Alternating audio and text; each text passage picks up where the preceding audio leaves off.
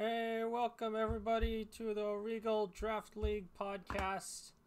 It's Starstreak here, also known as Breloom Boy, and here with me, Draco. Hello, my name is Draco. I am a. This is my first time playing Draft League. I'm the newest coach of the Terra Dark Titans. I don't have any experience in draft, but I have been playing VGC for 4 years, so that's where my experience comes from. Next we have Silent. And thank you for having me here on this little podcast thingy. Well, I'm just a viewer in this league, but I've at this point played 2 seasons over in the UPL in the National Dex format with some, let's say, very positive success there. So I'd say if when it comes to draft, at least in the NetDex format, I know a thing or two. And over to my fellow Flufo here. Hello. I have played in this league 2 seasons before, but I'm not playing this season. I'm usually the coach of Gothenburg Gothitels. I've been playing draft like about a year. Don't really have much experience in like normal VGC, except for like watching mainly. Like I like watching tournaments. I don't really play myself that much. But yeah, I've only played VGC draft or doubles draft. So I played in the same draft league as Silent before. And I've played in this draft league 2 seasons. Currently also playing in UPL. So yeah. And yeah, last season I got 2 semifinals in this league, and I was first seed coming out of the regular season, but then I got destroyed. So I can maybe start it off with the first team, or should we introduce something else before that? I think that was pretty alright, and we can go into the first team. Yeah. Okay, so we're gonna go in order of me first, introducing a team, then Silent with the next team, and then Draco, and then Berloon. Yes. And then we cycle through the teams like that. So the first team had the first draft position is the Grumpy Pigs Twimberley's team. This team has made 2 trades since during week 1, which are not active right now. So the current team, it has Torko Galade. It also has it has this like double rain core kind of.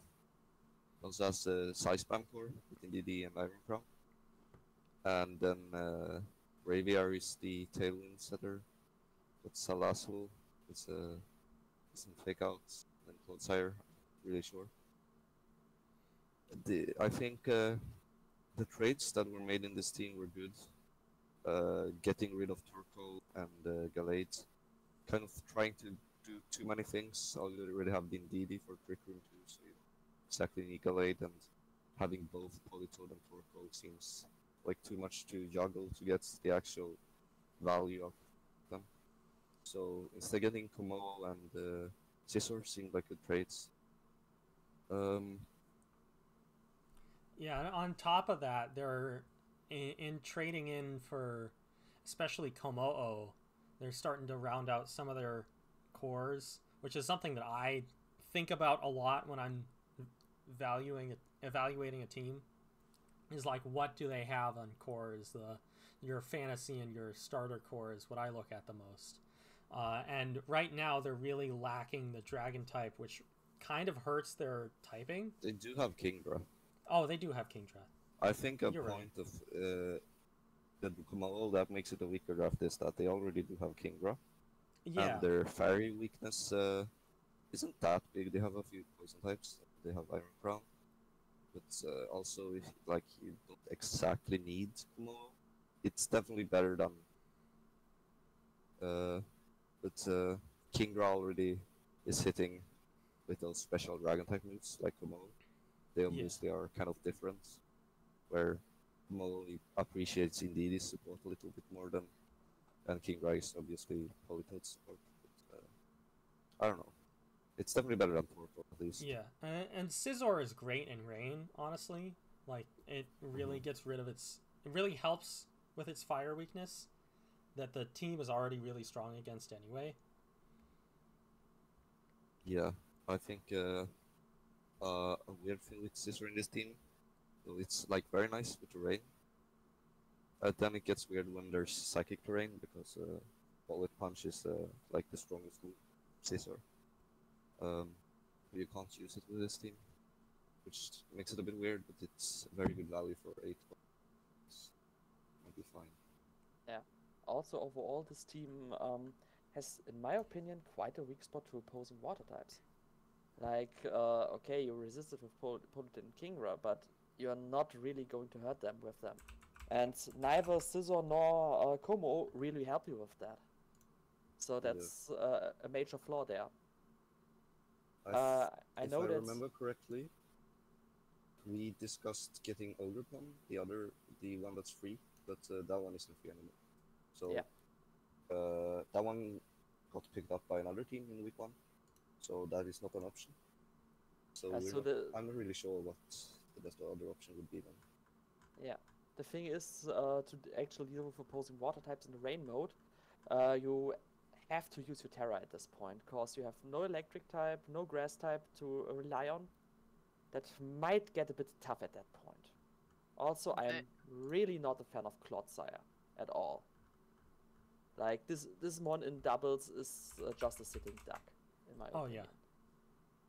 I would like to say, for the one water weakness, Clodsire does have water absorb, so that is your one water type answer. Although it is neutral to grass, it can counter back with poison, and Unaware is useful to some extent to dealing with bulky mons like Archaladon that can get defense boost from stamina and other bulk up, although there's no Dondozo chosen here, more setup mons. So Clodsire does have some sorts of strength. It's fairly slow, which can be beneficial versus opposing Trick Room. And actually, it's quite slow. One of the slowest. Only a bit fast. Tied with Torkoal. A bit faster than Pincurchin. Which makes it a very solid Trick Room. Yeah, it's not gonna do much damage though, really. Yes, under Trick Room it simply does not do anything. And the big part here is you have Indeedee. You are very good at actually blocking Trick Room.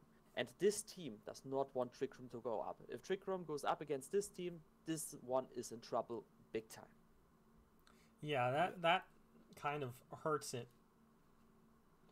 The like there could be a Trick Room mode here, but it's not good. Yeah. The mode used to be there with Torkoal Gallade, but now that after the trades, it's not present. Yeah, I think it was better to trade Osalé though, because I don't think you can go double weather. Like, I mean, Gallade isn't even that slow to begin with. The base 80 is relatively slow, but it's not Trick Room slow. I just wanted to reject everything above 50 in draft is not a reliable Trick Room mode at all. Like, if you try to go Trick Room with that, there's a very high risk you get burned for that. I think you usually wouldn't use stuff above 50 as a Trick Room mode, but you can still use Trick Room with it if to like counter the opponent sometimes. Yeah, if you know your opponent is pressing Tailwind, like there are a few teams that will go for this. This might honestly save your butt, since your own Tailwind is not that good. Braviary is just mediocre at best.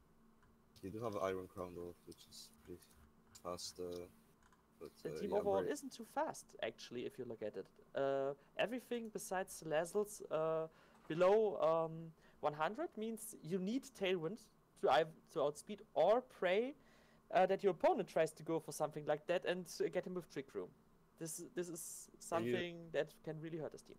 Yeah, it's kind of hard to prevent Tailwind from going up immediately. Like, you don't really have the most reliable fake out users. You don't have like anything, yeah. So, like, obviously you have the split between Kingdra. It's just that you lead Polito Kingdra, for example. They just set out Tailwind and they can probably eat a hit from Kingdra or something. Or they just fake out the Kingdra because there's no really way to prevent that. Not gonna run cover cloak and the Kingdra. Yeah. So overall, I guess we're in agreement that this, even if this team has some really good offense, it's on actually bringing this offense to bear because of the speed problem we are discussing right now. It can be rather tricky for Trimbelly. Yeah, for sure. And Have to respect. I would agree with that. Yeah. Size spam, at least. Yeah, like it's got stuff that you need to respect, but it's at the end of the day, it's not great. Coming from a VGC angle, Iron Crown, when the format officially started, has really picked up by lots of beginners and obvious side plan players. But as the format commenced, it became obvious that it's not a very consistent option with a lot of terrain spreading and dark types really starting Yeah, it I down. think worth mentioning though is that in normal VDC, like a lot of teams can just run like Regal Boom. But yeah, there's quite a lot of terrain, I guess, in this league too. So Yeah. but not every team has it. I was just trying to add that Iron Crown needs its best source of damage just come from expanding force. So if we have a way to block that, either Wide Guard, Dark type, or something just get outspeed and eliminated immediately, it's not that threatening because Tachyon Cutter is not actually too strong of a move versus a lot of things, even off of its special attack stat.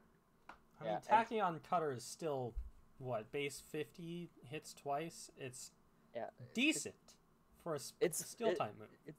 It's good enough, but against opposing steel types and opposing dark types, it usually doesn't make the cut. And relying on focus miss to actually kill those types is, let's say, brave. Yeah. But I think with size spam, maybe you need more threatening things. Kumo is pretty threatening with like another thing that you also need to prep for, so it can be pretty annoying. But I think not having a very strong tailwind setter can make it easier for the opponent. Yeah. By the way, Flufo, you're getting a bit quiet again. Okay, sorry. I don't know what to do about that. No problem. I'll just remind you once if it happens again. So, anything else we would like to add here?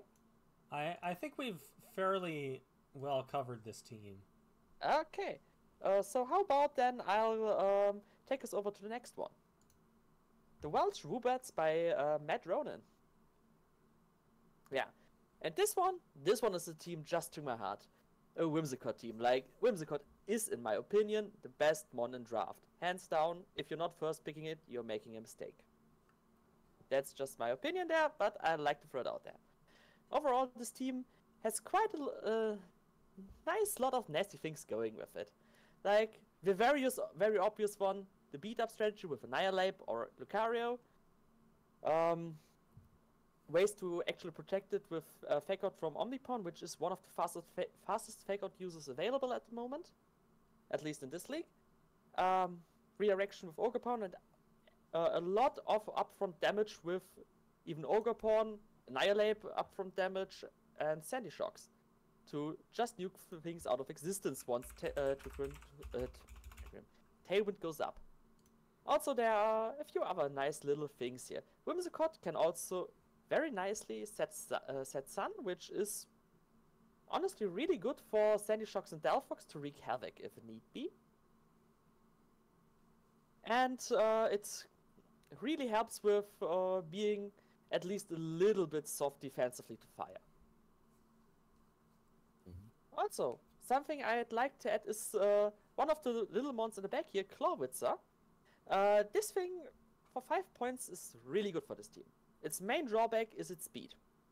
Like, 59 is not good, but 120 special attack with Mega Launcher, and its move pool really hurts. As reference, I used in NetX League Mega Blastoise with Whimsicott a lot.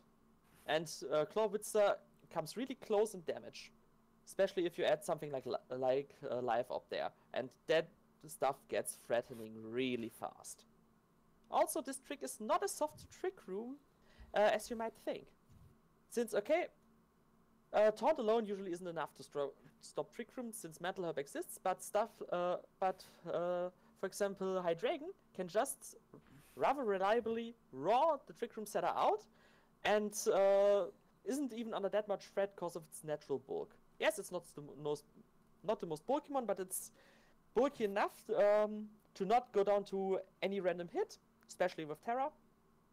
And also presents enough threat so your opponent just can say screw it and throw a random attack at it without any caution.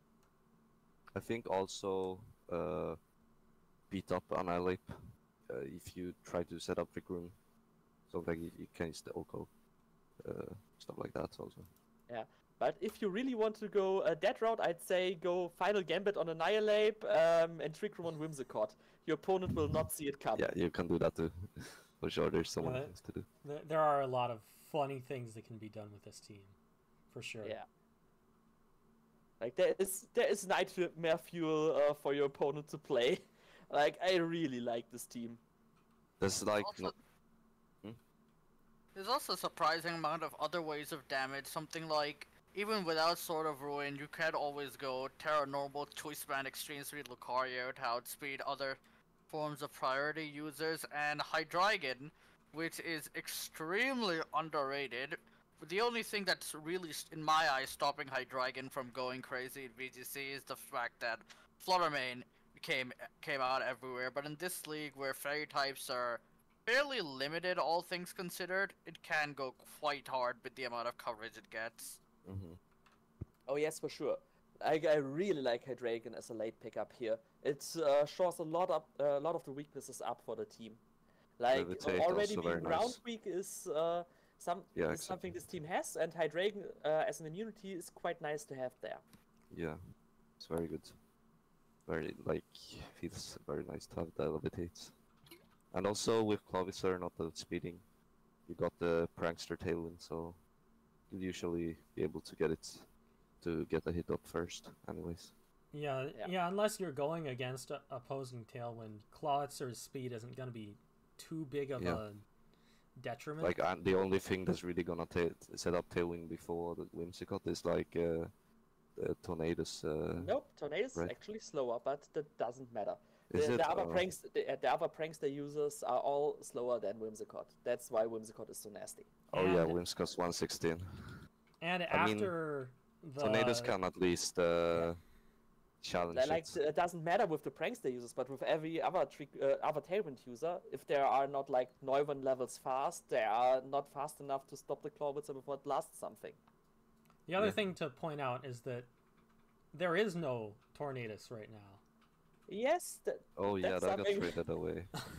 There's Illumise, for example, which is another but overall it's a way weaker lead. So, and it's so much slower. It can't compete with Whimsicott, so it's basically the same thing as a normal Tailwind user. Nah, not really, since it still goes first and kind of the nice Clawitzer, but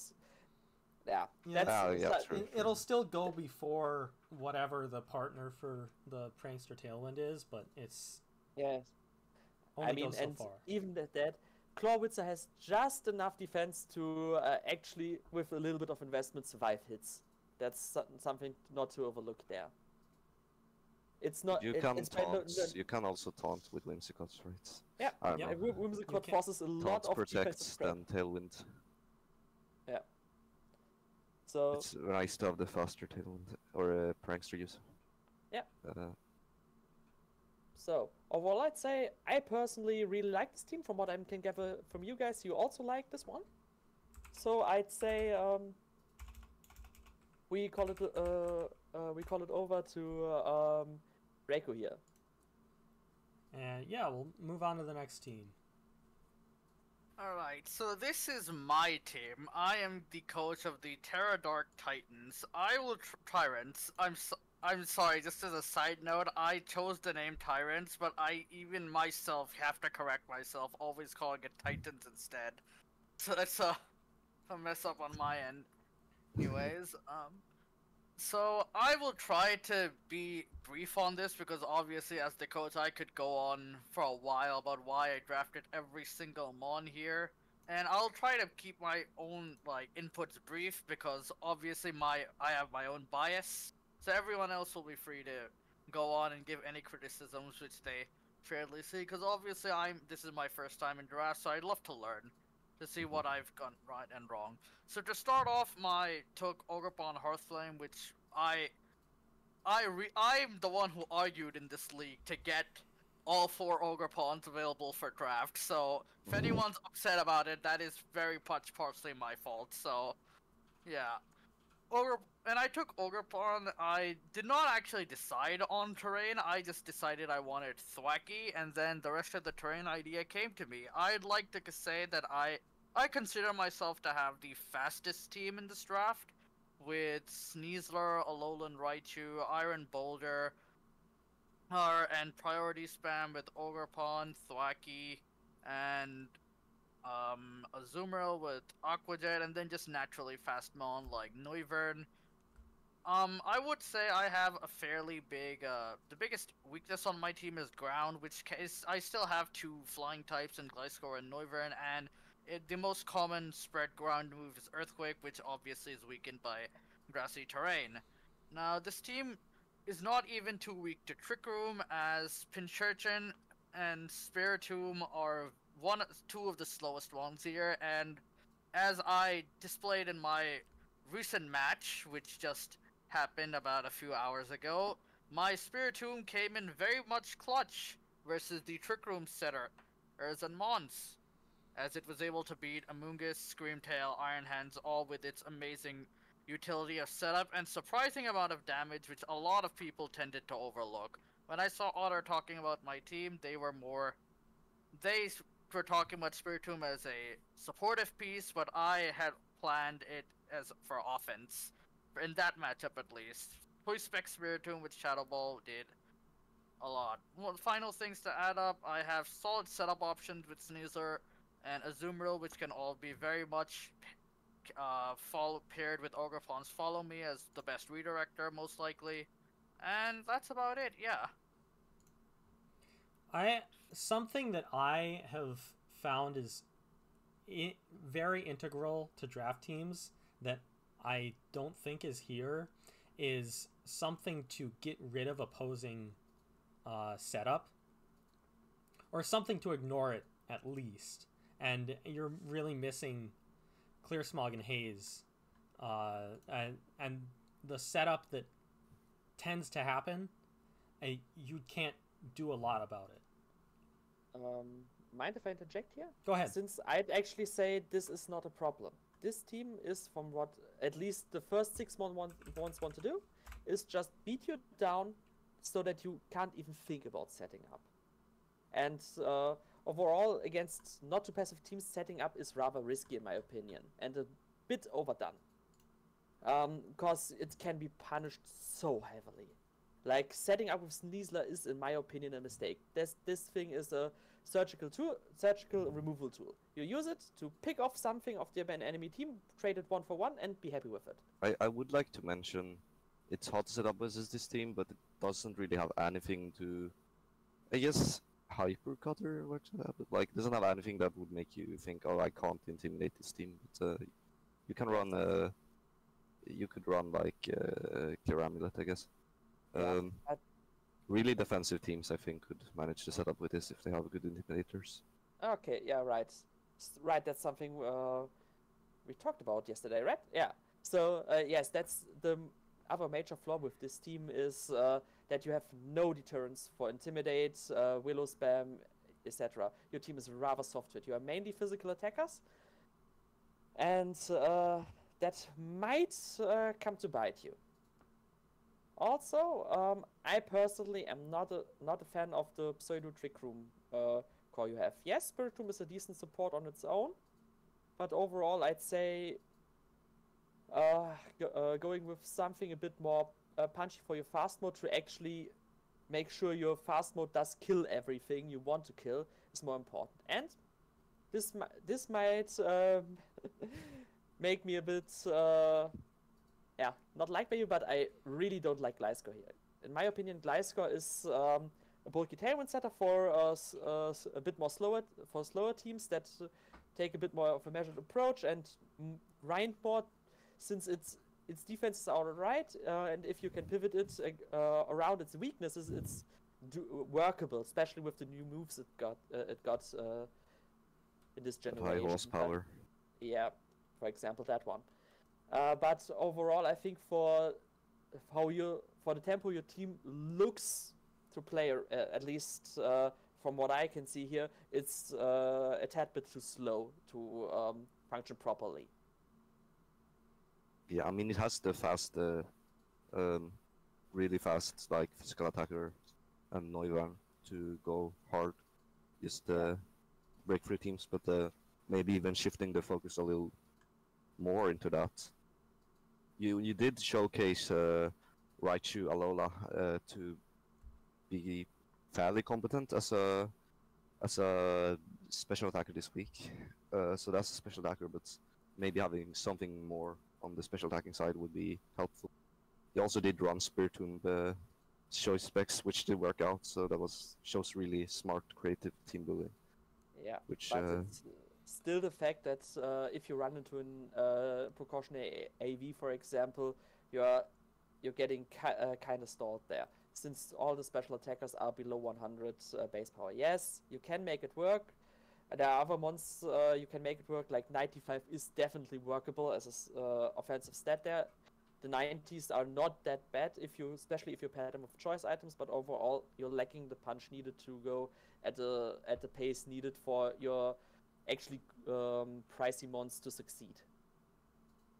Of course, no, thank you for all the insights. I'm happy people are critiquing it, because like I said again, I've reiterated this a lot, but this is my first time in draft, and a lot of these mons actually are ones that I have not used before myself. Iron Bulgur, I drafted that mon simply because I had not used it before, and I thought it would be fun to use. Same with the Prichurchin, Alolan Raichu. So I just thinking to have a lot of fun and learning at the same time. So these are all very, like, thank you for this all. That is not to say. I like the electric terrain core here, especially adding in Sneasler with the Unburden is nice. But yeah, there are all of the things that have been said that I don't need to repeat. I know I ripped a little bit into this one, but I feel like this one is still definitely functional. I can see why you picked the mons you picked, like that. But well, that's the thing with draft. It's usually a bit different, and if you want to learn these mons, that's definitely a great way to do it in draft, since you are forced to use them and learn their deep strengths and weaknesses in and out. Yeah, but, something I mentioned also, just quick. I think Pinkaching, the way I've seen it before was with that Trick Room with like Iron Hands, because it's slow itself, right? So I thought it makes more sense with Iron Hands, but I can see it with these faster electric terrain abusers, because at least it makes the enemy get some trouble when they set up Trick Room, because then Pinkaching can go fast. So I can still see like the function of Pinkaching in that sense. I will say, when I did draft Churchill, looking at its support movement, I was extremely underwhelmed, because it does not learn any sort of good support whatsoever. If you saw it, my does get Shilling Water, which I've seen do insane stuff when when Feathers had it, but that was also in like a Trick Room team, so it was kind of different when it went fast all the time. But its attack stat is strong. Yeah. In my game, I was forced to run Acupressure as its last slot, because I genuinely did not know what to add in the last slot there in my team. So, but it does, in my opinion, it does what I needed to do, which is set up electric terrain. Yeah, and it was I just... agree. Yeah. Uh, For you- sorry. for Intimidate, I did initially plan to draft Bishop. That was on my initial draft plan, but it did get sniped by It's free now Tommy though. later on. But it is free. But I don't know. I suppose I just like these mons better. I understand the Intimidate issue, and I understand it's a huge weakness along with the Will-O-Wisp weakness, and I have all my trades available. I just don't think I'm going to make any trades despite this because I just want to see this play out. I just want to see how That's this fine. works. That's absolutely fine, and especially if you want to learn them, that's the right way to go about it. Just see what works and take everything you learn from the season to the next one. I mean, you won week one. course. Like, if you win every set, there's no reason to trade really. Yeah, prove us wrong there. And but for sure. I think we've talked long enough here. So shall we go on to the next one? All right, let's Yes. go on to my team, which I got like most of what I had planned out here.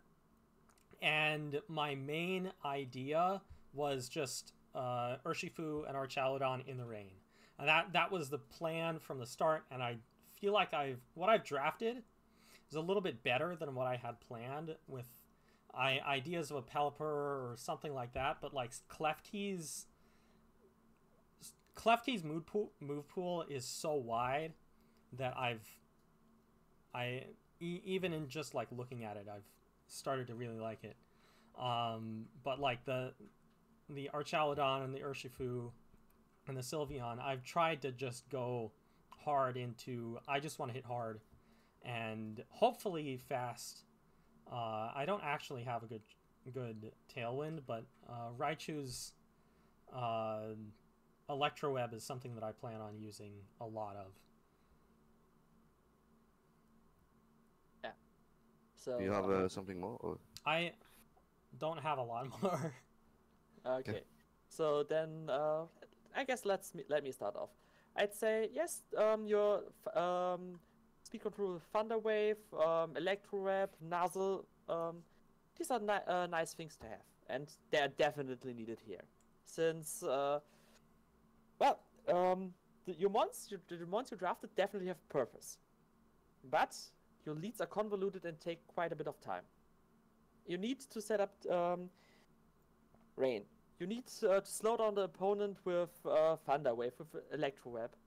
Getting Tailwind up with Dodrio isn't too hard, especially with Raichu, but you probably sack Dodrio for that.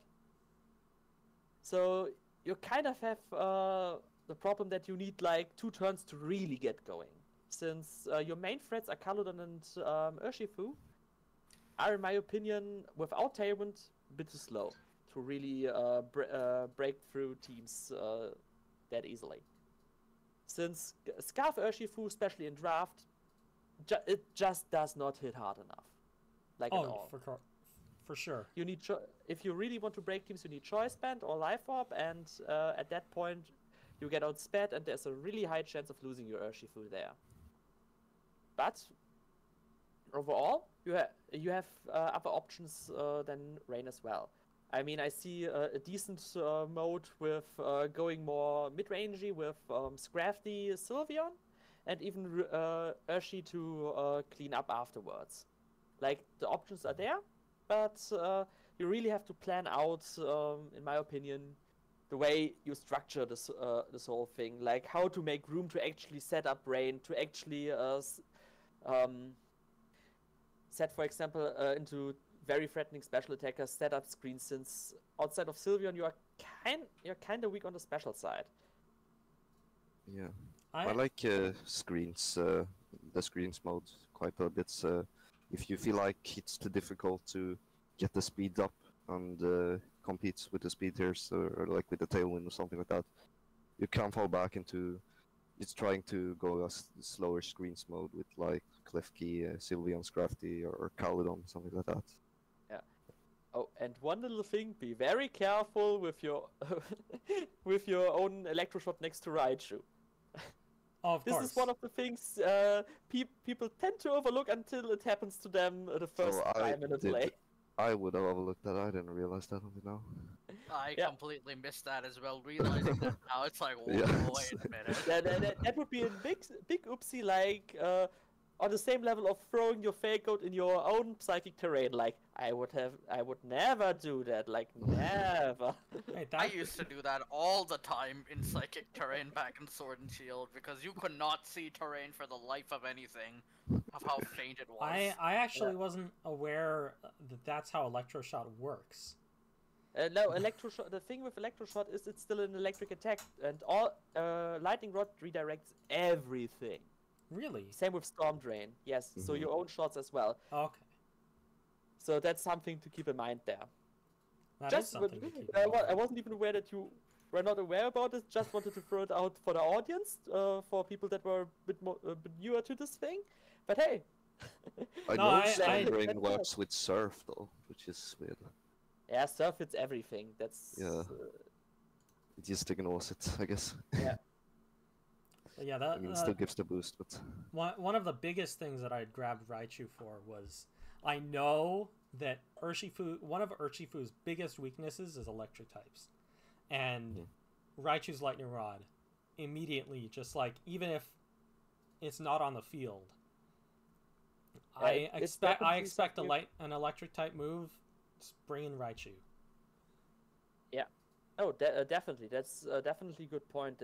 That's something why I like Raichu in draft, since it presents that threat actually. And also, Raichu is one of the fastest fake-out users, which also buys turns, since your opponent does not want to protect with Urshi on the field and Raichu on the field, but also at that point he has to take the fake-out and still get mauled by Urshi. Like, they're just bad choices at that for your opponent. And Nuzzle is one hell of a move. Yeah. yes. I Oh. do think ground types together with Tailwind can be a bit, or like Terra Ground, something like that. Could get annoying, because you can't Electro Web or Nuzzle Thunder Wave them. I think And- the bigger problem here would be Terra Grass. Actually, I see nothing outside of Terra that can really effectively threaten Grass types. Yeah, I've got what, Magmar and Dodrio, but they don't hit that hard. I mean, Yeah, Both Yeah. of them are more. Magmar is more supportive option, and Dodrio Yeah, is 100%. very hard to pull in as an offensive piece. yeah. Dodrio is like one shot. I fire this once and then it dies, and I hope it achieved its purpose there. But the thing is, with your team, like, even though you can point out potential issues, every Pokemon makes a lot of sense, I think. Yes, Every definitely. That's what Pokemon I has a find good the- purpose, and it feels like still a very well drafted for that team. Definitely, synergy is there. Just the execution is hard, in my yeah, opinion. which So that'll be down to the player. yeah, definitely. Like, the main thing is you have to make a proper game plan and really stick to it here. But overall, like Lufa said, everything has purpose. Like, this is a well-constructed team in that regard. And I think with that, we can move on to the next team. Yeah. With, I believe, Fluffo will be talking about this Yeah, one. I guess I should just take this one. Okay, so yeah, this is an interesting team.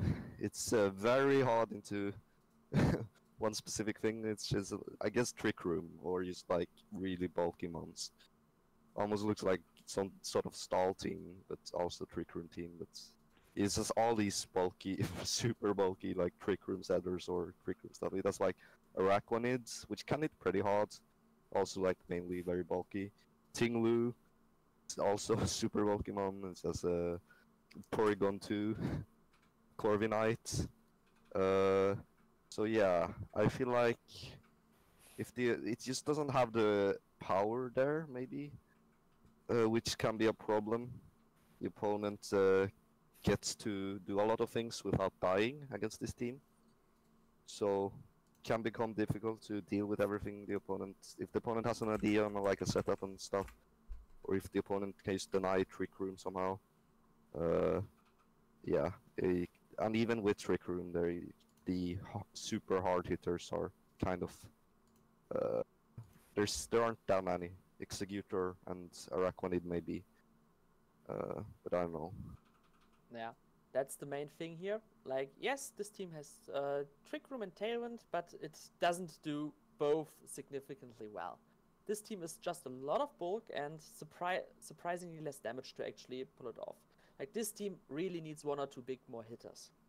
Yes, they all can do some nice chip. Araquanid, Chandelure, Executive, they can also do okay damage, but not enough to get a job done in one sitting of Trick Room or Tailwind. And the problem is, this is one of the teams where you can actually get set up on. And then it gets really scary. Like, your opponent can set up against this, just block your speed control comparatively easily, and then you're in a lot of trouble.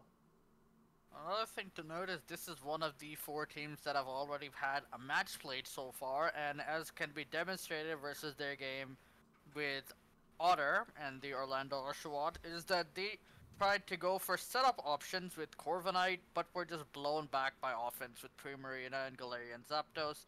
They did not have enough time to retaliate with how slow and passive these mons are. Yes, that's a good point. Even though you're really bulky, you can't use the... You don't put out too much pressure to the enemy team, so they can run very offensive sets and stuff like that. Then use breakthrough, I think. Yeah. You need something to threaten them, so you create some more room for like setup options in your own team, maybe. Because I feel like there's quite a lot of mons that like can be good, but you don't need both of them. Like, you have multiple Trick Rooms, bulky like Trick Room Setters or bulky Trick Room mons. I just don't know if you need everything. Yeah. Yeah, You know there is a lot of Something that- overlap here. Yeah, I just don't see. I can't like say like, oh, this mon is the one bad mon that needs to be traded, but you definitely need to trade some mons. Yeah. You definitely need to up the threat density here and then decide on what to do with this. But hey, I'm not sure about you guys, but I think we said enough here. Shall we hop on to the next one? Yeah, I don't see Sure. why not. Okay, I think now it's my time to talk again. For the Santa Luna Storms. I'm really sorry to interrupt, but I'll be going for about 7-ish minutes, so please, Yeah. if Okay. the next team goes on, please continue without me. Oh yeah, for Okay. sure. Okay, so then let's continue here. So this team is trying to play balance, but big bet here. What the fuck is Walking Wake doing here? It's a great This question. mon does not fit this team at all. I think there are way better mons you can pick up there for the point cost that fit much better with your game plan. Like, the rest is there. Like, you have good defensive intimidate cycling, catching hits for each other. You can have decent speed control with Confi and Articuno as tailwind setters. Even Glare Superior is an option you can go for. And Superior overall can also get out of hand quite fast if your opponent isn't wary of that. Even though Riolu lost Follow Me this season, not this season, this generation, it still has its nasty tricks about it. And the mons that have to hit, like Magnezone and Lando, can actually do so. And even Yes. Articuno can hit, especially with Terra, hit for quite a chunk of damage. Like, I feel like that's a bit underrated there, even though its move pool overall is quite shallow. I think I think Walking Wake isn't a terrible pick here, since No, it's not terrible. it's not just terrible. Doesn't, I, no. I don't think it can ever be terrible, but it's 13 points. So Yeah, it's a lot for something a cheaper mon could actually do, okay. Yeah. in my opinion. it doesn't that's have what I the wanted to advantage say. of the weather that makes you pay 13 points for Walking Wake. Yes, Walking Wake really needs either rain or sun to be awesome. Yeah, You and, have and I neither. guess there isn't a lot else on the team that really takes advantage of any weather. Yes, Okay. that's the thing. Overall, Don't have a weather team. especially Comfy here, I like with all the bulk that's available. Like putting in another bulky water. Yes, I know a lot of them are taken at this point, but that's something that could work really well here. We talked about Just a- Milotic, right? Milotic was one of the options, even though I think Milotic and Comfy kind of overlap in the healing up portion. I think they can even. They do, but I think they you don't have to run Milotic with healing. You can just run it offensively. Yeah, of course. Yes, it doesn't hit as hard as Walking Wake, but you're still making up a good chunk of points. And I think with especially Walking Wake, the Dragon type is more of a weakness than a benefit here. Mm-hmm. I would say that Gastrodon is a good option here, just because of the abundance of teams that are weak to ground. Yeah, but you already have Landorus. But you do have Landorus. You do have Yeah. Landorus. You don't need it, but I feel like Yeah, I can Gastrodon see it. could be You have like a bit of a like your Landorus and Incineroar, which are mons that you want to switch out and in, and also have water weaknesses. They can see like decent synergy with what's it called? a Storm Drain. Yeah, Storm Drain Gastrodon. I can see the idea of that because By the way, pivoting with them and having Storm Drain makes it a lot harder to hit them. now that I see it, even though this team already is a little bit weak against Intimidate itself, but Palafin, with all the switching this team just wants to do naturally, would be Oh yeah, Palafin's Oh, free yeah. really now. good fit Yeah, here. Palafin actually is great. Would Yeah, go like, great here. With Instant and Lando just wanting to switch around anyways, like mad, this would actually be a good one. Yeah, Like because really good one. you're a little bit less intimidate weak when you have pivot. Your mons are pivoting also. Yes, 'cause, and you still have a competitive Articuno sitting there and just waiting to get the boost. exactly. Yes, I think that's actually something that could consider here. Mhm. But so if Palafin gets Can also be defended annoying rather with quickly, we know Comfy. why. Because Palafin gets pretty high stats and he's healing it up when it takes the hits. Because Yeah. he can be very annoying for the opponent. Oh yes. Well, I guess I guess that would be quite a good fix. Throw out something like Mako Sudo Voodoo, which are offering just mediocre things for you at this point. Add in Palafin, and you really have a nasty one, like a really nasty one for your opponent. Mhm. Okay. I was actually thinking about, and now that you've talked about it more, I have gone back on what I thought about it. The double intimidate was kind of a lot in my head, but like, yeah, if you're switching out a lot, intimidate twice. Why not? Yeah, intimidate twice is fine. Uh, The thing is, yes, there's some things that have countermeasures there, but in these cases, you can run Incineroar with Blaze. I've done that Yes. before, and it does a surprising amount of damage if you go max attack and fall into Blaze range. And I was just gonna mention like a thing that's kind of annoying with Landers is when you have double intimidate like that, Landers you can't actually switch, but at least you can switch Incineroar of intimidate if they have like King Gambit or something. Yeah. Like super scary. Yeah. Yeah. But Okay. overall, I feel like this team will do some work. The one negative thing here is it's a lot of work for TED itself, since these more balanced teams with a lot of switching really need to be tight when it comes to their defensive EV spreads. Otherwise, there's a good shot at being overwhelmed. yeah, 100%. That and in general, balanced teams taking a lot more brain power, figuring out what am I switching to, and what is the opponent going to do. But with a good pilot of this team, I think it'll do great. Yes, I agree. This is a really solid one. Comfy and Real also can have a lot Yeah. of tricks.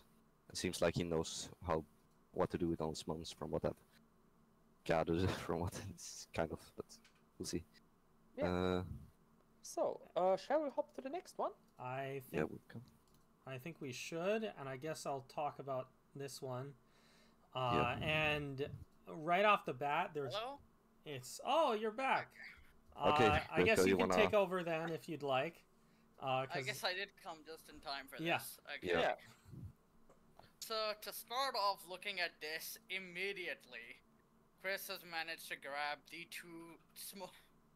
probably the two most staple ones in VGC at the moment, Fluttermane and Ogre Pawn and Wellspring, along with for one of the most reigning champions of Gen 9 in Arcanine Sui, and underrated picks in Iron Jugulus. Now, this team has had a few trades done.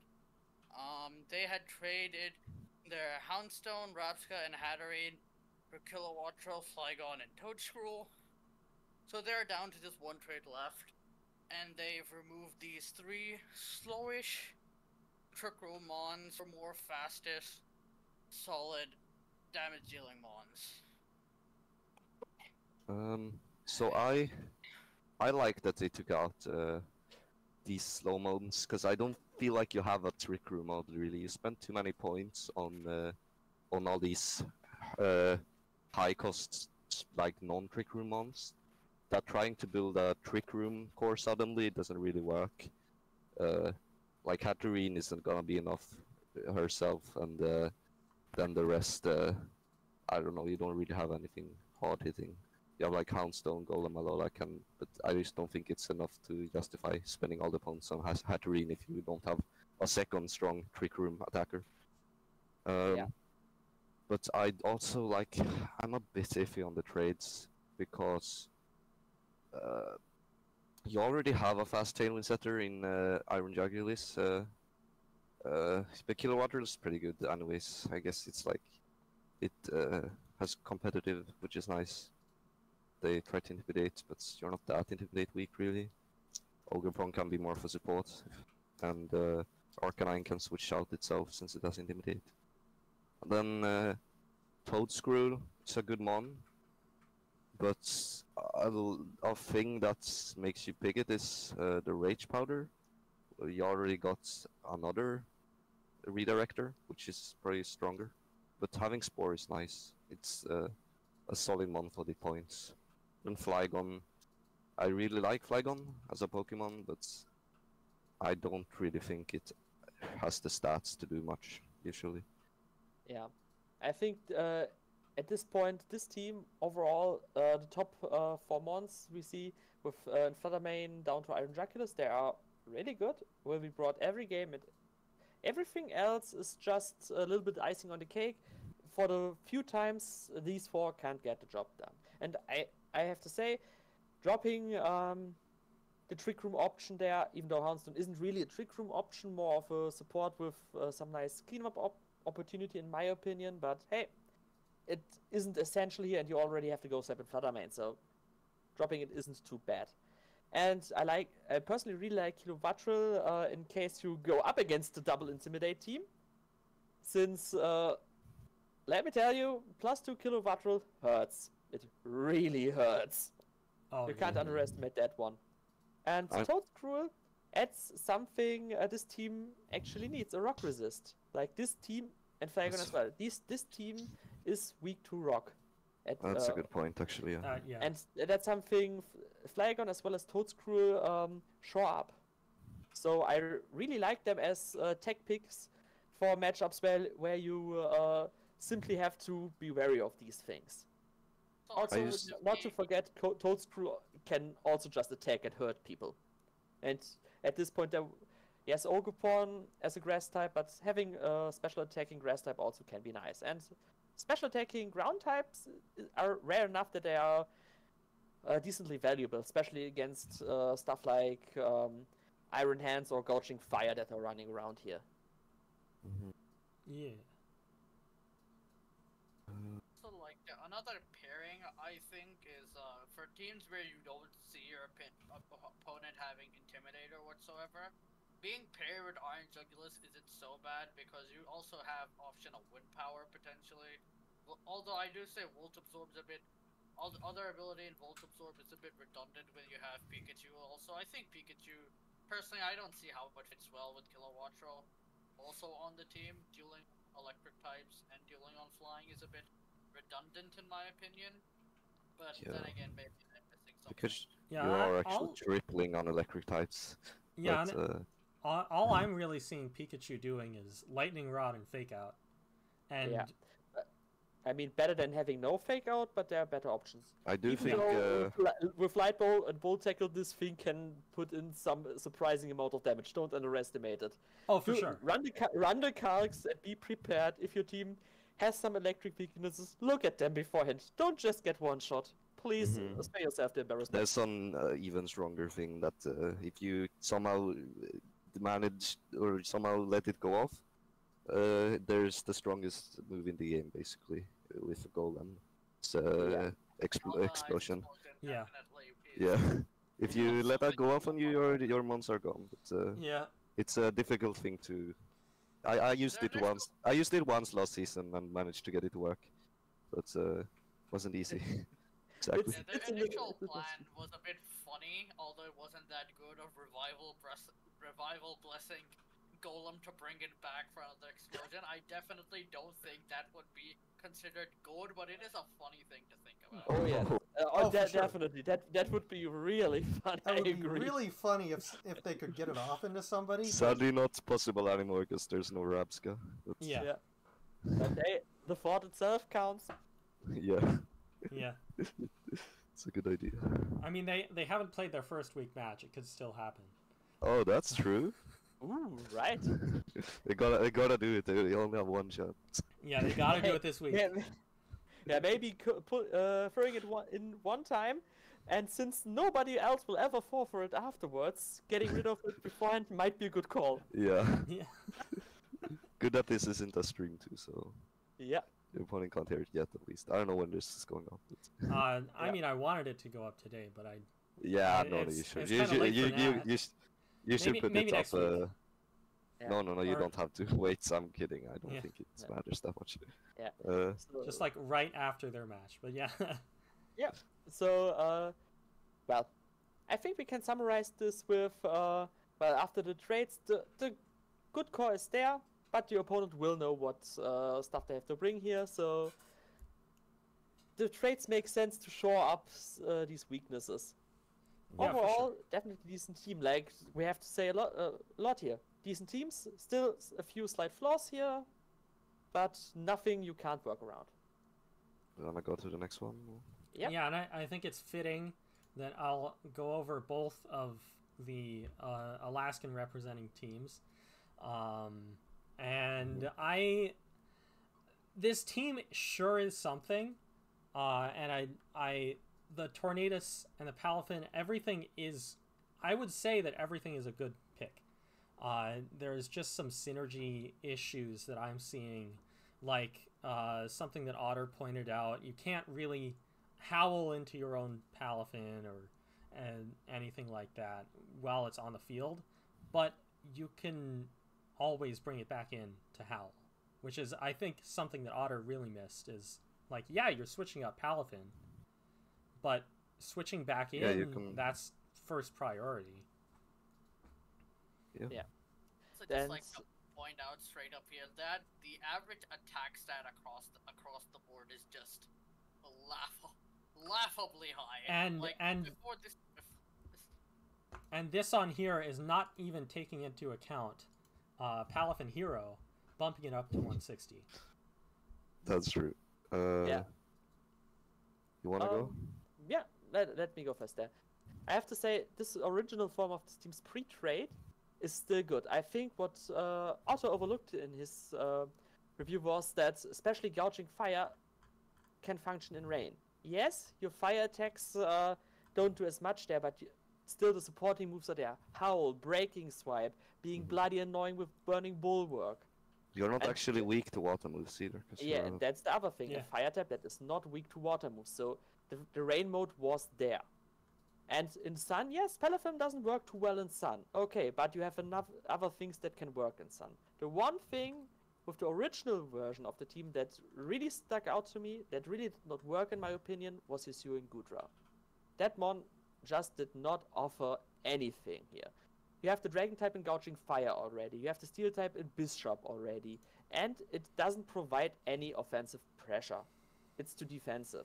Like, really defensive. That's something you do not want here. This I team think- was a Tornadoes aggro team, wanted to press down on the opponent to make space to actually get maybe a howl or two up to finish the job, but Hisuian Gudra did not help with that.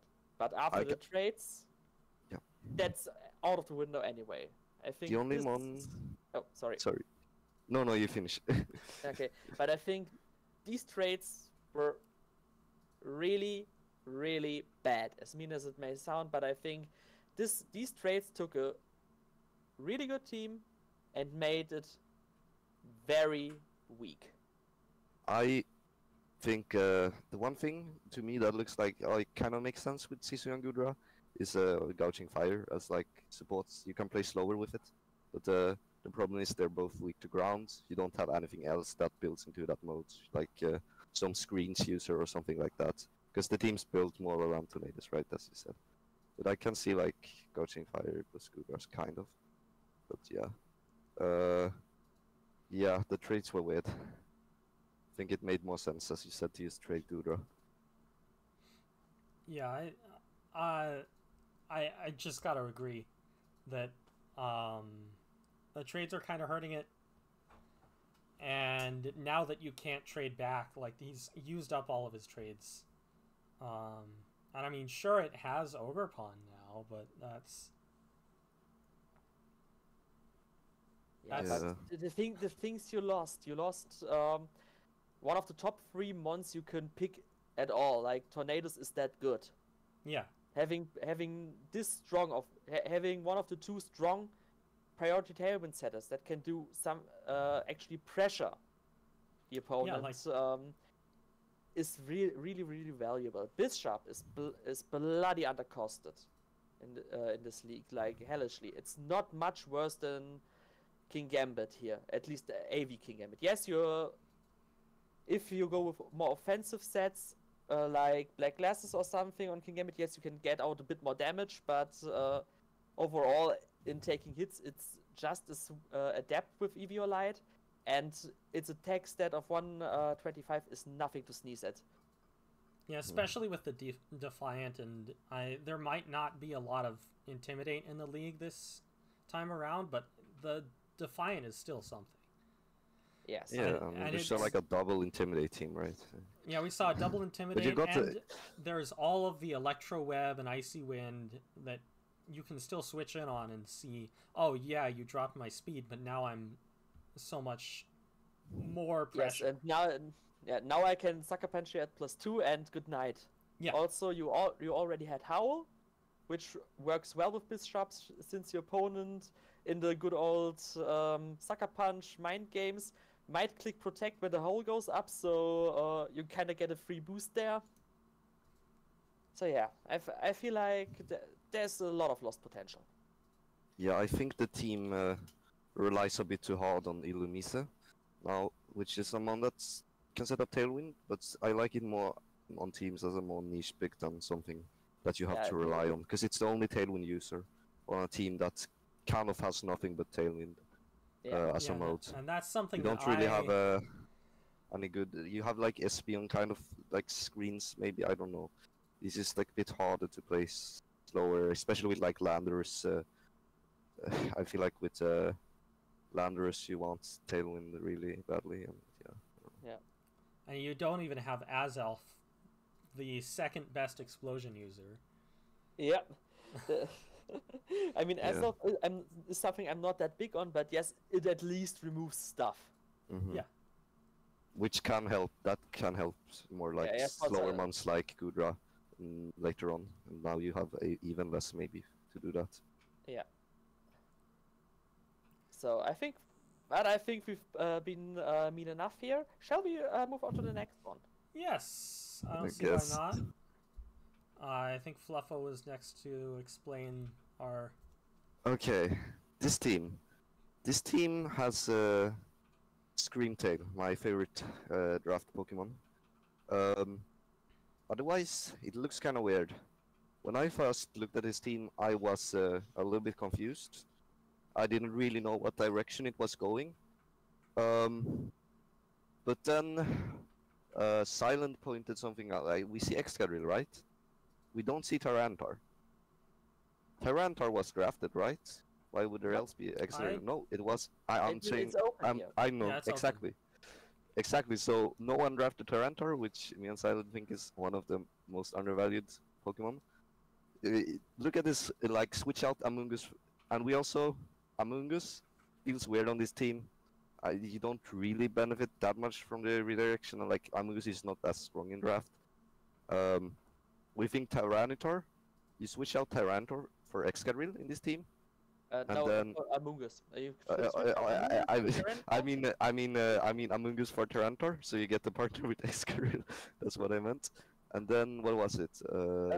Kick out Bombardier for Arboliva, and you have a bloody Oh yeah, scary team. you only need Oh, to kick out Bombardier, and then you get Arboliva, absurdly strong on this team actually. Like it has such good synergy. It's like super scary Trick Room core with Arboliva, Iron Hands, like Bruxish, and then also Tyranitar can work very very well in Trick Room. Then you have the fast or like the outside of Trick Room with like Tailwind plus Tyranitar plus Excadrill. Also Iron Valiant can threaten very hard, like clean up in the late game with booster energy, and then you have also Typhlosion to put in that special damage. The team becomes insane with those traits, in my opinion. I think. Yeah. Yeah. So. Yeah, for sure. Like, I think a big mistake a lot of players make with Amoonguss is think it works in any defensive kind of way. Basically, I think an easier way to put it is think it works the same way as in normal VGC. Yes, it does not work like a normal VGC in draft, since everyone can prepare for it, and if your game plan is too slow, Amoonguss does nothing. So basically, the teams where it shines are the really bloody aggressive ones, the ones that where you spread your opponent thin on prep anyways, and then prepping for Amoonguss on top makes it hard.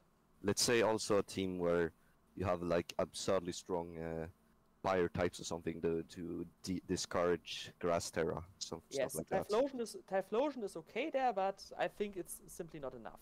Yeah. And you have in my opinion, have a hard time justifying it on a trick remote, since on a trick remote you just want to kill your opponent, like flat out. And in a fast mode, you simply have better options than trying to sleep your opponent. You can't prevent opposing trick room, since it's draft, they will have goggles, they will have the Grass Terra there, they simply ignore it. Like, Yes. it ends up being a sitting duck in these situations. I think still it can do a lot. I just don't think it's worth 13 points on most teams. Yeah, on most teams, that's right. Like forcing the opponent to prep for it, and then also you can outmaneuver them always still.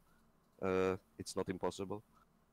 But yeah, you see like this week, he ended up using Amoonguss as an offensive. It's a bit of you baited a bit there, but obviously was into the electric terrain team, but still like it shows Amoonguss is maybe not as strong in draft because other stuff appear that counter it more than in normal VGC.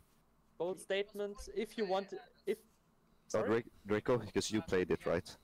Yeah, as when I initially this team matchup versus me anyway, I personally just did not see Amoonguss coming in any sense versus me in any case, because I see Amoonguss as a pure supported mon, and I have 2 grass types and electric terrain, so their best utility in Spore and Rage Powder is very redundant, but they did end up surprising me with Life Orb Amoonguss, something I would not consider. They did manage to do significant damage to my mons in game 1, but still, it's not. Again, it's not when you know it's coming. If I did not have what I had, I would just slap on safety goggles. I already had Terra Grass on 2 of my mons. So it's very hard, very easy to prepare for, I'd say. Yeah, that's just the general how weak Spore is in draft that I've found. Yes, definitely. If your opponent's coming, it loses a lot of value. That's, for example, why I think, what's its name, Smeargle is rightfully not drafted. Like, yes, Smeargle has access to every move, but its main thing is reliable redirection with Spore. And that's just mediocre. That's not worth enough if you have other ones that can do it partially, just but with more punch behind it. Yeah, so our Boliva is better for the value craft type in your Trick Call, because you can get the grass terrain up, and it adds a strong special attacker to it, which you don't have before.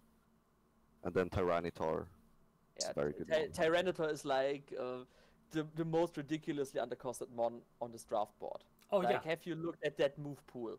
Like, if you want something dead, Tyranitar will get it dead. Flat out. AV Tyranitar is something you can slap on into most matchups and just be happy. It's easy to use, just flat steams. And also having Excadrill already makes it so easy to put in this team. Excadrill is a nice up, but Sand on its own is really undervalued. Like, it's the best standalone Weather, even with no other abuser, since it just adds nice, consistent chip damage. Yeah, I mean, it depends on the teams. On some teams, I was thinking, did I? Sorry. No, I just like it. Everything cut out for a second. Something I was thinking about is like, on the current team, I don't feel like, other than the types and Mold Breaker ground moves, I don't feel like Excadrill does a lot.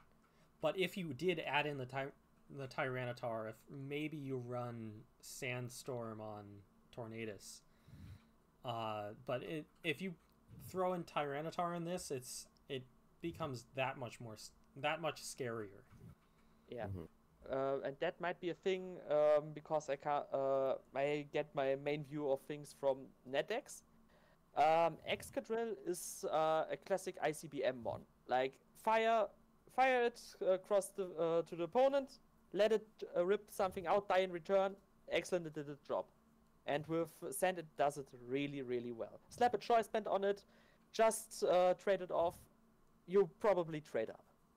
I think you can live stuff. No, it dies. It dies. I've used it before. It dies, but it gets the job done. It removes stuff. It trades 1-for-1. That's good enough. Yeah, with the defenses in the 60s, really well. It's not... I mean, it's got high HP at least. Yeah. It does have that. I think maybe in NetDecks there are more, like, extreme attackers. Yes, in NetDecks, like I said, that might be a NetDecks thing there, since everything hits harder, everything is faster. Everything gets whatever gets pursuit. Like all the ridiculous moves from the past. So yeah, that's that. I think we've said a lot about this team now. Yeah, I think we've said about enough. We can move on to Einer geht noch. Yes, to a fellow German. And I have to say, das Bier gönnst du dir, Junge. So, because, well, let's say it this way. This team, gosh, he must have drank one too many beer here. I have to be the meme one again. But this team, well, yes, it tries to do Sunroom. I get it. It doesn't do it well enough. The leads are way, way, way too passive. Yeah, I'm actually facing this team week 1, and like the main things that I'm playing around are stop their Trick Room and get rid of their weather. And I feel like past that, there isn't a lot that the team does. I mean, this team needs two setup turns, but the ones it needs to do them with are just too passive for the start. Cresselia, yes, can be annoying if you pair it with something threatening. If you pair it with something threatening here, you can't protect it. So the thing is, throw Cresselia next to Raging Bolt or Ursaluna. Both these mons really have a hard time doing anything turn 1. At least at threatening. Ursaluna needs to wait for the Flame Orb to go off, and Raging Bolt either needs its own setup or just fire a mediocre Thunder... Okay, a decent Thunderbolt at the opponent or Draco, but not the most threatening things. While Crest needs to try to set up Trick Room. Yes, it can go for Icy Wind plays, but even then you are probably slower with Ursaluna or Raging Bolt into the faster team, especially if they get Tailwind up.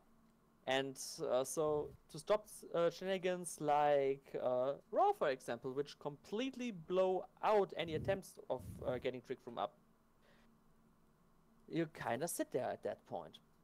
Yeah, it's like Orpharm also on this team. It's like its main thing. It makes sense a little bit with Asaluna. You have Alfeater, but you just don't really have the most immediate threatening things that you can go into with the substitute. And like if you try turn 1 to like lead, I don't know, Cresselia off to set up Trick Room and click what's it called, Shedtail. That's just you just can't expect to get away with that. Yeah, and So, its HP stat is not giving that good of a substitute to whatever it's giving to. It's only base 70, which it's a choice. Yeah, from my experience, Earthworm works best in teams that can actually put a lot of pressure on immediately and cycle it in later to facilitate an close to unbeatable endgame. Putting something like, let's go Netex here, for example, something that really nearly broke me in a match was a late game Shedtail into a Mega Swampert in the rain. Like, that's scary. That's something that will break you. Here you need to get Trick Room up somehow, get Earthworm to do its thing, and not get the sub broken on the same turn there. And that's the hard part. Like that. I had it with I didn't use it that much. I had last season of one. I had it with Garchomp, which is a bit of a faster, more immediate threat you can go into. And then also if you bring it out again, you can start healing up the Orpharm with your Earthquakes. And then what I noticed is if you remove the special attackers, Orpharm just wins. Basically, because but that's something this team has a really hard time since it doesn't bring enough pressure to actually remove stuff immediately. Yeah, like this team would be better off in deciding to focus on something instead of spreading out that much. And overall, I'm really not a fan of Trick Room as its primary mode. Trick Room as a primary mode is a trap. Yeah, it is. Draft, at least. I think Silent is a big Trick Room hater, but I also think this you can make it work, but you need something else. You can't just have only Trick Room, and then you also have a lot of low cost mons.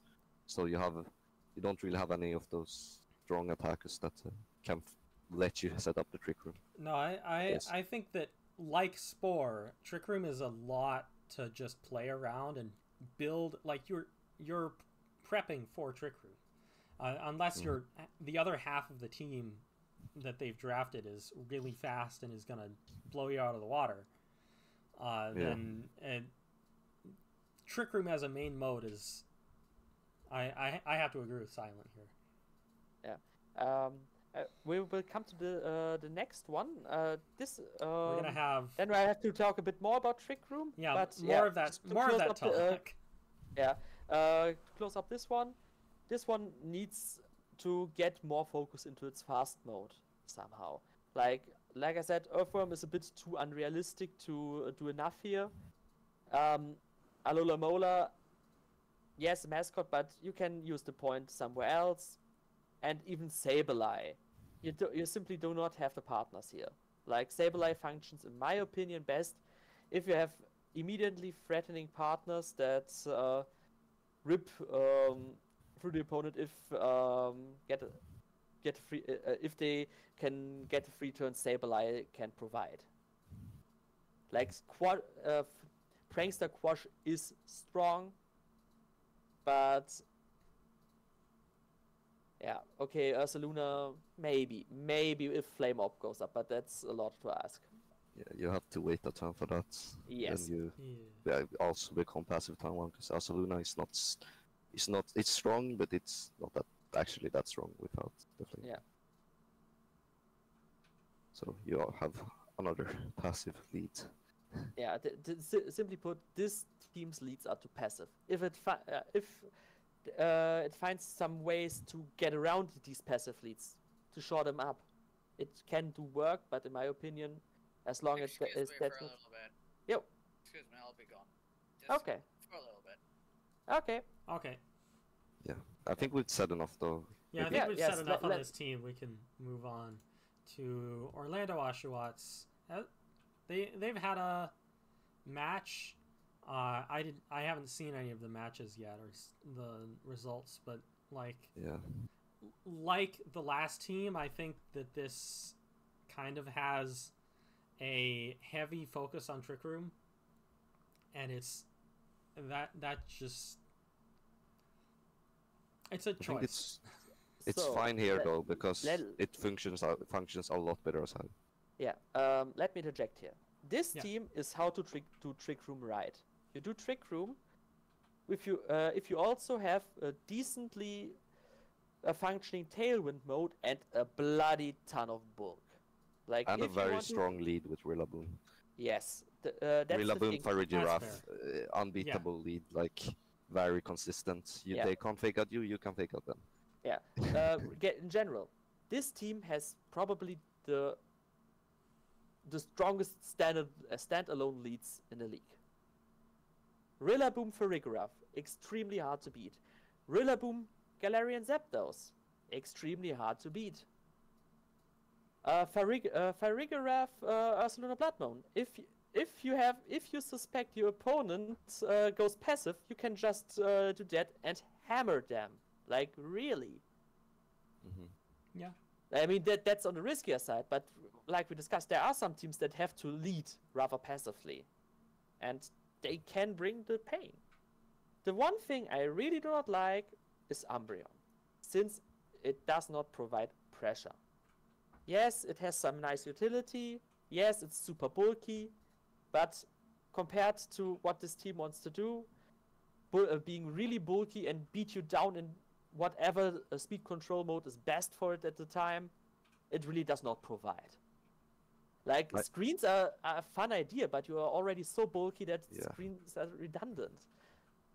So there are simply better options, in my opinion. Like, for 6 points, there are a few other mons you can grab. For example, a mon I really like is Mabostav. You get Intimidate, you get actually something to protect you from Intimidate, and a Dark type with 130 attack that can threaten things.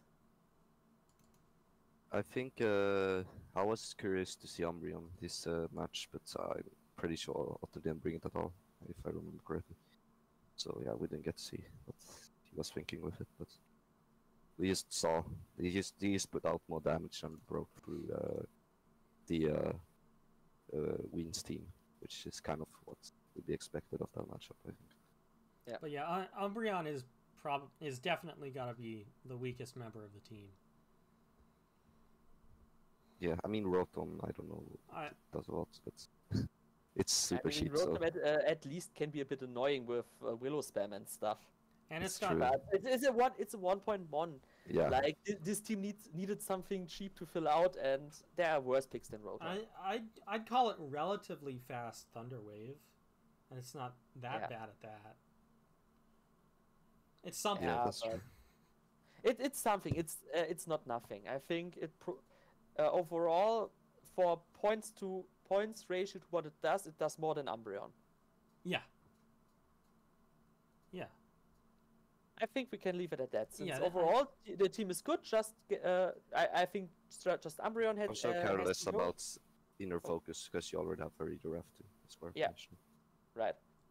Yeah, so simply put, this team can put work in. Like all the other more defensive teams, they require a good pilot and a lot of prep. But hey, I think Otter was the league champion, if I recall correctly. So Both, I think you can do Yeah, it. we don't talk about that. So would be fun if I could have a sparring match with him. Oh yeah. But that's next for team. another time. Yeah, we can move on to the next team. The guy that sniped my Pelipper. Which Yeah, I think it's all right here. I like it. Yeah. It gives the Lecky more accuracy on his thunders, and it gives Overquill some more speed that it misses a lot. And Dreadnought. Yeah. And Monkey Dory we saw last season is really strong in draft, and the Garchomp is just an explosion waiting to happen anyway. Not literally the move, but it just hits hard. Yeah, I have to say overall the team has internal cohesion, definitely. Like that's not a question. Yeah, it's more like just needs a little bit more, I think. Since it's kind of does its stuff, but I think like they feel there is a little bit of an edge missing here. And I think, for something Flufo pointed out, even though may not be a traditional team you would consider Oranguru in, since Trick Room isn't that good for this one. Oranguru overall, with how this team is structured, might do some hellish good work here. Especially since Oranguru gets telepathy. Garchomp with telepathy and what's it called, Instruct, can run through teams here. It's and also Regieleki too. If you put it in a spot where the electric spam is possible. Yeah. Or you just get two. It's gonna remove both things from the field before they can attack. Yeah, and Skelledurge, Torch Song with Instruct is nasty. Yeah, that's like there are definitely options here, and I can see it, and I personally like them over some of the other options this team has, like Porygon Z. Yes, Porygon Z hits hard, but I think you can do a bit more there. Also, Reverum typing wise is a bit overdone, since there are already two other poison types. Yes, Steel type, but still, this team is ground weak enough. Adding that thing there will not help you. I think also Oranguru adds a better option if you want to go Trick Room, because it's a very, very reliable Trick Room setter too. If you run it, if you the thing is, are fake out immune. I usually not considered good in Trick Room, but what this does is, if you see your opponent going for a Tailwind mode, you cannot beat at all. This is an out. This team does not really have out otherwise. Also, it's good in Prison Trick Room also option. Yes, that's the other thing. This team also isn't that great at blocking Trick Room. It also helps with that. I think it's actually a glue that will hold. God can work, but I just think Oranguru is a much better moment. That works much better with a lot of things in this team. And Oranguru, in my opinion, is one of the better Imprisoned Trick Room mons anyway, because it's not just sitting on the field protecting or whatever. It's instructing and getting its partner to do even more. Yeah, it's almost never useless. As long as you don't use run support moves on it and let it get taunted, and you shouldn't let that happen. Yeah, that's just just don't get taunted. I talked a bit to Wimberley, and people had started apparently running double taunt turn 1 into their Oranguru last season because it was so fucking annoying. But why? You can just click raw. That's way better. Yeah, but something worth noting, you run. I don't know. Not everything gets raw. To be fair. Yeah, raw, whirlwind, whatever. Phasing is good. And Zapdos doesn't get whirlwind in this generation. Zapdos got gutted in that respect, I know.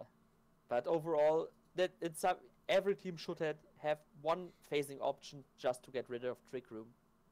But the one thing with Oranguru is it's one of the bloodiest, riskiest mons to actually raw into, since it can just instruct. Yeah, I wanted to mention that too. Like it wasn't just to prevent Trick Room, also to prevent instruct. So. Yeah. It's so risky because you don't do anything into instruct. Yeah. That's something that got me in the UPL in the nearly got me in the semifinals, was Lightning Monkey running Trailblaze into Oh It's partnering Tinglu to trigger weakness policy and then be bloody annoying with +1 speed and instruct. Like, Yeah. this thing is not as slow as it looks. Yeah. But yeah, Um. Oranguru would be good for this team. Yeah. Definitely. Yeah. So, anything else to add? Otherwise, I think we finished SV this far. Yes, we have finished the Scarlet Violet League, and I think we've talked enough about every team. Yeah. Yeah, for sure. Do we want to try to take a break for a little bit, or just move on and keep rolling? That's what I wanted to ask. I'd say let's take a little break, Yeah, 5 sure. to 10 minutes, Break. I'd say, and then continue with the next league. Mm-hmm. Yeah. All right.